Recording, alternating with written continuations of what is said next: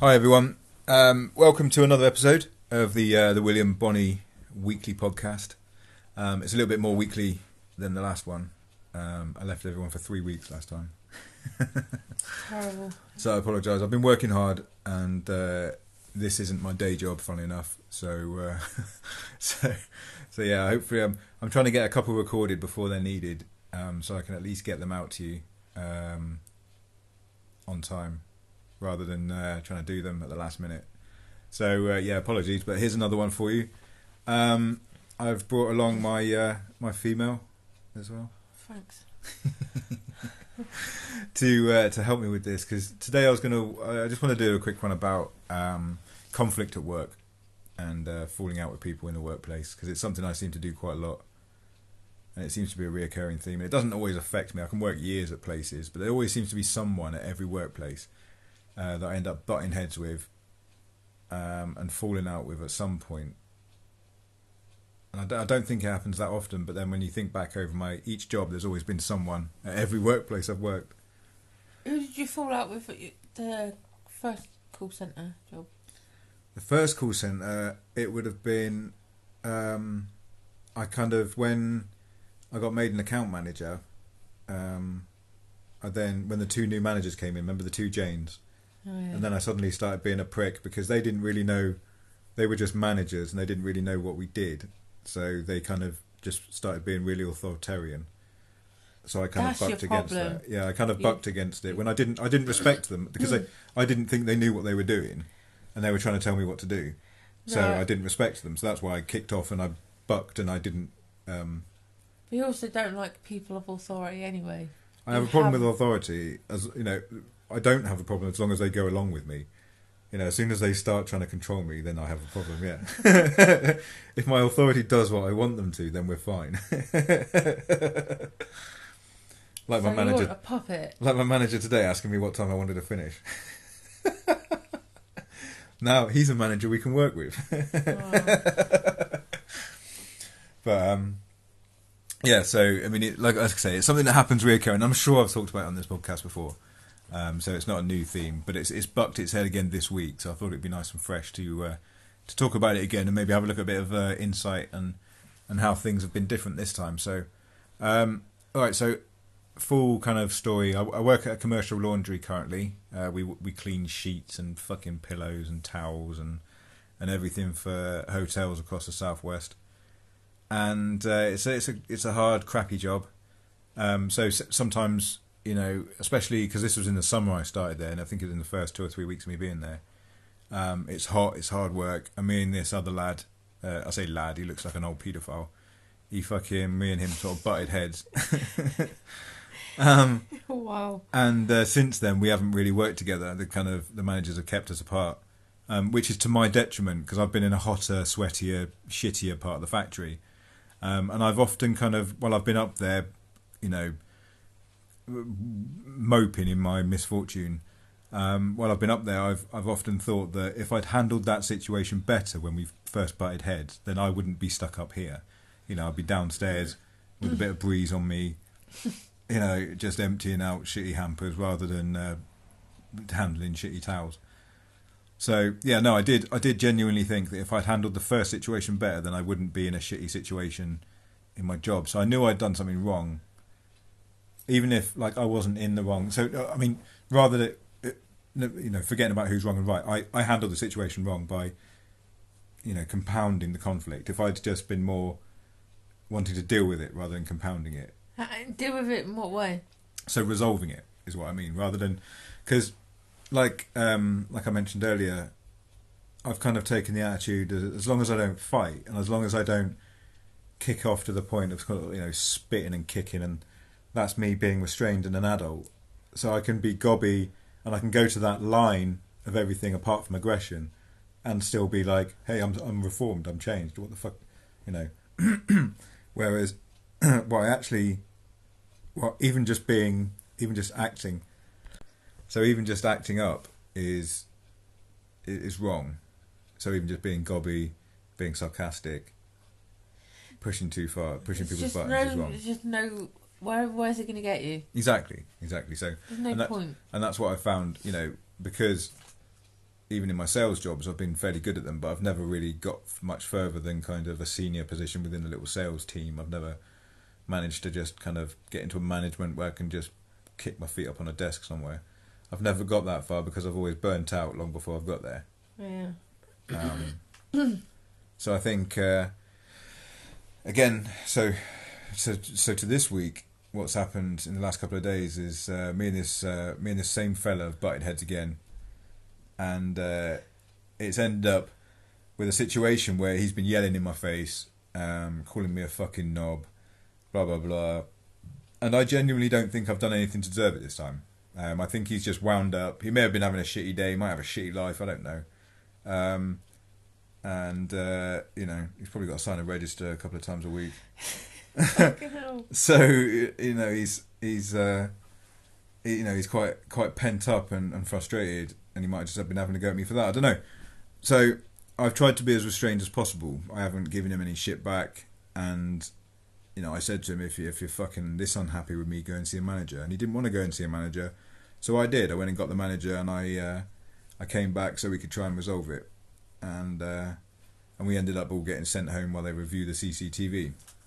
But it turns out the CCTV hasn't been recording for like the last fucking month, so nobody. Piss taking it. I'm fuming. I know. So it's just going to be basically my word against his, and we're both going to be told to just fucking wind our necks in and stay away from each other. But it's. I think I've dealt with it in the most responsible way I've ever dealt with anything in my life. You've dealt with it very well, to be fair. Because I didn't kick off. I didn't gob off. I didn't become sarcastic. I didn't call him a paedophile. This is a fucking world's first in my eyes. It's the first time it's ever happened in my life. And you don't take things normally lying down. And then because my manager wanted to do something about it, he asked me to give a statement and kind of and email it over to him.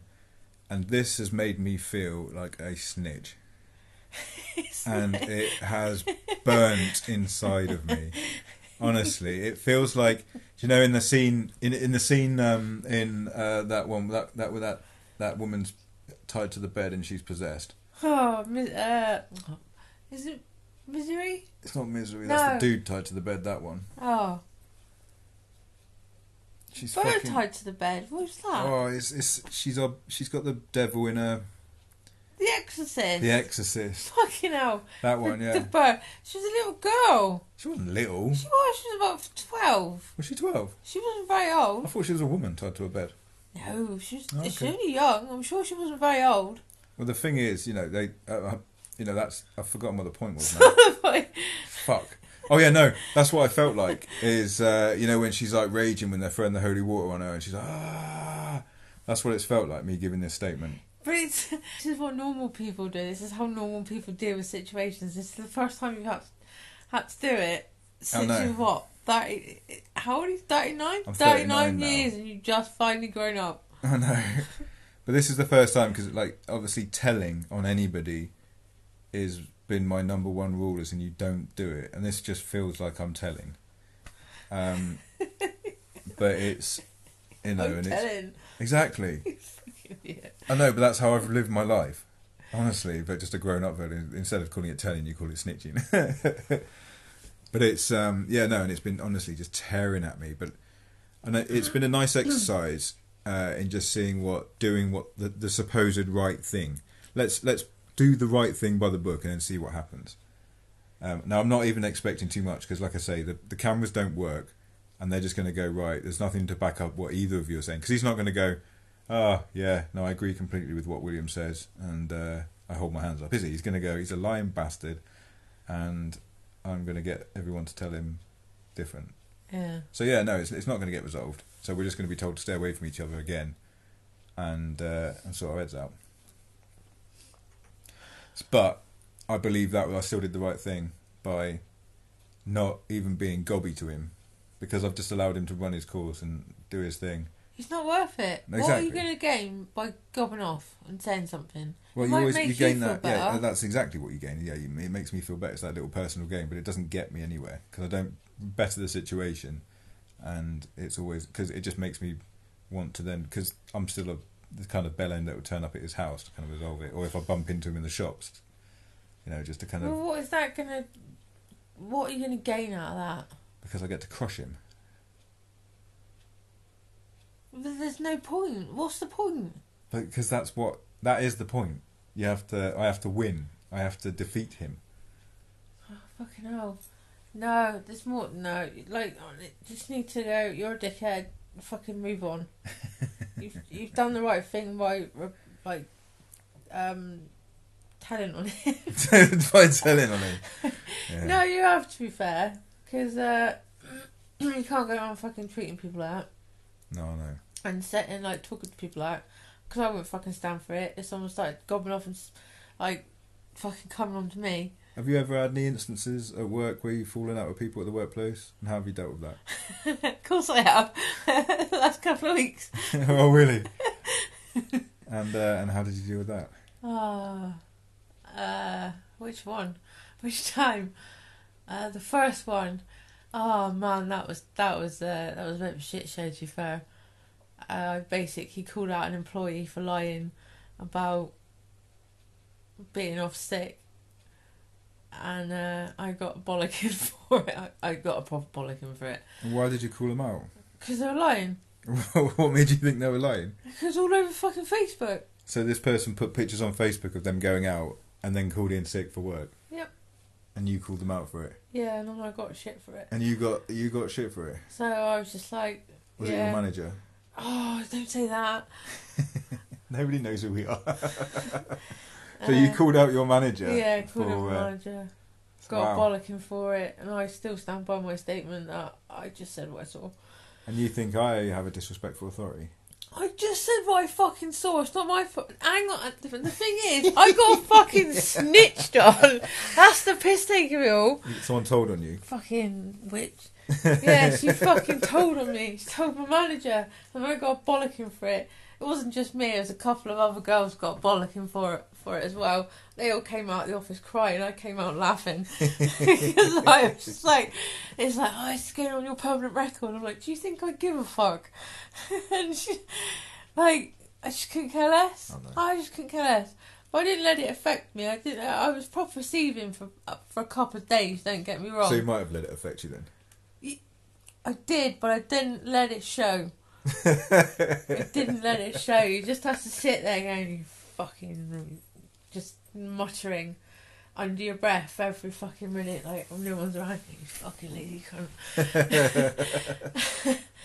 cunt. Yeah, but you just have to let it go and let it go over the top of your head, because now she's alright with me and she's, yeah.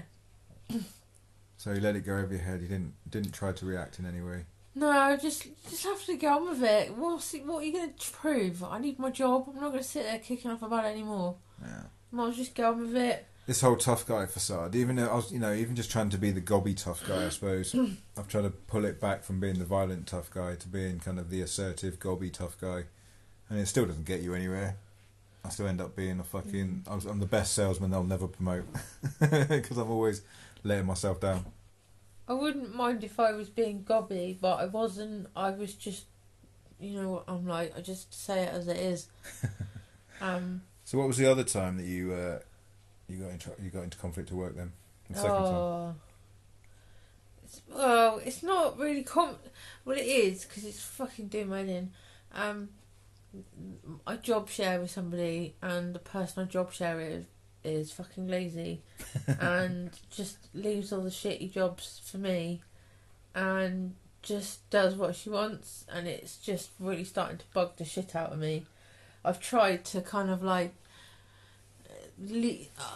suggest things and go, oh, maybe if you do it this way, maybe if you do it that way, it'll be alright, and then, do this, do that for me, and I'll do that. Yeah. But doesn't wash with her. She'd rather sit there making fucking posters every day. So, it fucking, you know how much it upset me and how much it was eating me up inside, thinking I'm either going to have to say something to her and it's going to really upset her, or I go to my manager and go, she's fucking lazy and not doing anything. Did you try and speak to her first? I did. I said, prioritise your workload. I said, try and do this, this and this. And it just goes over the top of her head. Like, it doesn't fucking compute with her. Yeah. So it was really winding me up. But the thing is, I know if I said anything to her, it would upset her that I thought that. Do you know what I mean? And I don't want to upset her. And I've excuse me. I appreciate that. I don't want to upset her by what I'm saying. Yeah. But even though it's winding me up to the point it takes up a lot of my headspace at the minute, and I know I go on about it a lot, but it does. It really bugs the shit out of me, and I don't know how to process it. So yeah, I had to go to my manager. So you told on her? I did. Ah, you snitch. It upset me though. It really did. Yeah. But I don't know how else to kind of like get it across that our jobs are not being shared out fairly. So you're doing more of the shared job than she is? 100%. Absolutely 100%. Everybody comes to me for stuff, so I would say it makes me feel like I'm like her manager. I'm like micromanager. I shouldn't have to. Do you want to be a manager? I would love to be the admin manager. It'd be great fun. Is that why you're Fuck telling yeah. me? We can have little parties in the stationery cupboard. So there's two really different ways of dealing with things there. I was much more aggressive. I love confrontation. Used to love confrontation. And I'm much more now kind of just been kind of more gobby. But now I've just had to kind of even reel it back now to just kind of like, I'm tired of this shit. You know, we're at work. Let's deal with it officially. Yeah, even how much it pains me, but I suppose, you know, that's just because it's setting a new trend. Whereas you're much more soft about it, but you're still... You got to pick your battles. Yeah. Like I said to you the other day, you got to pick your battles, and it's like, you got to figure out what's more important. Indeed. Indeed. Yeah, and try not to let it get in your head, like take up too much headroom, because, yeah, stuff, do you know when you over-process stuff and you're overthinking everything? And that's the thing I've always I'm trying to step back more now, because obviously it's really difficult to kind of process at the moment that this is just a moment in time that doesn't mean anything. You know, it's just a job. And in 10 years' time, you're going to look back at this and you're barely even going to remember the situation you're in, let alone, you know, the standout moments in our life are barely going to be even glimmers in our memory. So it's just Oh, yeah, I won't be a waste of energy. I won't be working where I am in 5 years' time. So yeah, conflict at work. It's an interesting one. It's obviously I'm going to need some more work, but it'll be interesting to see how it goes with this whole process and what actually comes out of it. So the next thing I wanted to have a quick look at was something that's been in the news recently and popped up again a few days later, is the sentencing of Emma Tustin and Thomas Hughes. Parents is probably a loose word for them. The scumbags who inflicted a horrendous amount of pain and suffering on that poor lad. What was his name? Arthur? Yeah. Yeah, Arthur. Poor little boy. How old was he? 6. Jeez. It's fucking horrible. I watched the video of like the morning of I think the day he died or something, and they made him sleep on the floor in the lounge, and it took him like 6 minutes to get something stupid like that. So a long time for him to actually be able to stand up because he couldn't fucking move properly because he wouldn't feed him, and you could hear him saying on the thing on the must be like a baby monitor or something, nobody loves me, nobody's gonna feed me, and it's just like, it's fucking heartbreaking. It's sad, isn't it? It's really sad. Yeah, they could do that to that poor little boy. She was evil fucking bitch. It happens so often, and it's you've got the mitigation that she's a stepmom, so it's not evil. maternal, but it's you see it so often with women and obviously parents as well that are maternal and paternal that end up abusing their family. I mean, because it's they've been sentenced and Emma's been given 29 years, and Arthur Thomas got 21 years for manslaughter. So, yeah, she'll be doing the whole 29 years of that, plus more. You know, she'd be, even if she got out fairly early, she'd be looking at probably 30, 35 years. I hope she fucking rots. But it's already being looked at by the Board of Appeal. It's been referred for not being long enough, which is bizarre, because I would say that they were long sentences anyway, but they're being referred so quickly for not being long enough. We won't go over the kind of any of the details of the case, but he received a horrific life-ending brain injury. And when you watch the video, there is a video that the Sun put up, I saw, and it shows the minute when the police turn up, and she's recounting it to the police officer, and she was just kind of quite coldly saying that he was, beating his own head off the floor, and then she goes quite quickly into saying about how, he's 6, and apparently this, he is a nice looking lad, in the pictures, and apparently he's battered the rest of the family, and he batters her and headbutts him, and I mean, fuck me, I don't know any 10-year-olds that could batter an adult. I can. I don't play 6-year-old. Yeah, I mean, come on, how hard is a 6-year-old kicking and fighting? I mean, let's for a second believe that anything that she was saying was true. I mean, you've got a really aggressive, possibly autistic child who kicks and fights. I mean, that is difficult, but at no point are you going to be overwhelmed by a 6-year-old, ever. Mm. And it's just down. I mean, she had 2 kids of her own, so it's not like she's not a parent. She had fucking taken off of her because she's bloody useless. Well, then I'd forgotten that, so maybe, maybe she isn't all good. She's not. She's just evil. She's horrible. Horrible woman. Now the thing is, she refused to even turn up for sentencing. And didn't you say she tried committing suicide or something? Yeah, she didn't fucking do it. Then the thing is because as well, she may, we know she's going to be on the protection wing, but that doesn't mean that she's completely separate. I mean, I don't know what the setup of the jail is that she's in, but most wings normally face each other, or you're normally within shouting distance. I remember hearing a story actually about a couple of lads I was with. Were in the same prison as Gary Glitter at one point. Wow. And they used to shout and give him shit and abuse all the time, because the block that he was on was facing like the main wing, and they fucking knew he was over there, and they possibly even seen him in the cell windows and shit, because you might be able to look down and see him. So yeah, they used to give him shit and abuse all the time. So I imagine she's probably being tormented, because even the women in prison aren't going to stand for that. They're going to be giving her fuck. Apparently they've been spiking her food with salt. Yeah, that's Divine fucking brilliant. Fucking justice in a way. Oh, I hope they keep fucking tormenting and they her will as well. do every day, because they're good. There'll be women there that are nasty bits of work that obviously won't stand for that kind of stuff. Yeah, that's made me fucking feel warm inside. That has actually. She's just horrible. They both are. He's just a dopey bollocks as well. The bloke. The fact he's been done for manslaughter. I don't know.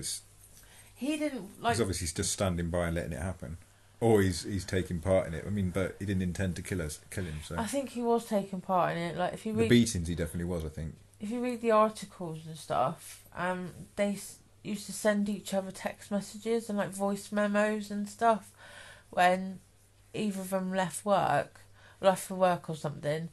And I think the day before the little boy died, he said to her, "Oh, just end him," or something like that. Yeah, it's not good, is it? And that's his paternal dad. Yeah, it's not good. Well, then social services, the police, the school, everything failed him. Yet again, social services have failed a child, and a child has died because they're so fucking useless. I know. When is it going to stop? When is something going to happen that people go, actually, I'd rather somebody reported something than think, oh, fucking hell, that, they but should... People do. To be fair, people do report things all the time, and people report kids when they're not in any danger as well. So it's really difficult for social services to make the judgment. But I don't understand when apparently he was covered in bruises, and they just took pictures of the bruises, or they got copies of the bruises and then just didn't do anything about it. Said he was in a happy home or something like that. So it was a massive failing. The school noticed that his behaviour started deteriorating and stuff. Yeah.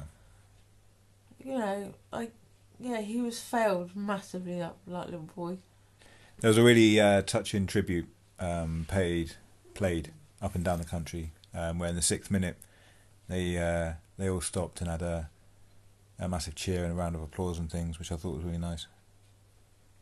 Yeah, man. Football can be good sometimes. He was a Birmingham City fan.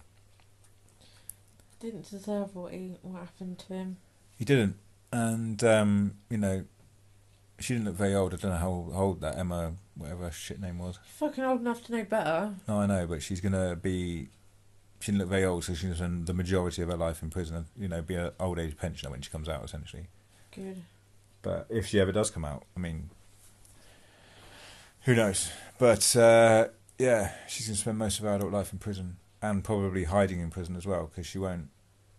Imagine, I don't know. It's a weird one. Do paedophiles hate child killers? I mean, because they seem to be sort of. They'd be natural enemies, wouldn't they? I don't know. It's one for maybe another podcast. So anyway, yeah. Thank you very much for helping me out today, Mrs. That's right, love. I'm proud of how you've dealt with it. You've not dealt with it in your usual aggressive manner. Happening self. I know it's sort of it does eat you up inside, because I mean, I was like it when I had to sort of like speak to my manager about how I'm coping with stuff at work, and you know it's not pleasant. You don't want to get your mate and shit, but at what point do you go, enough's enough? You know, I've tried my best. I've tried to do the right thing and help you out and cover up your mistakes. I know I'm not going to carry on doing it. Yeah. Because you got to be fair. You got to help each other out. It can't just be one way. Exactly. So anyway, thank you very much for helping me out today. So I love. And we'll speak to you again very, very soon. So share, like, subscribe. Stay out of trouble. Send it to your friends. Everybody send this to one person you know, and they'll thank you for it. All right. Speak to you again soon. Cheers now. Bye. Right.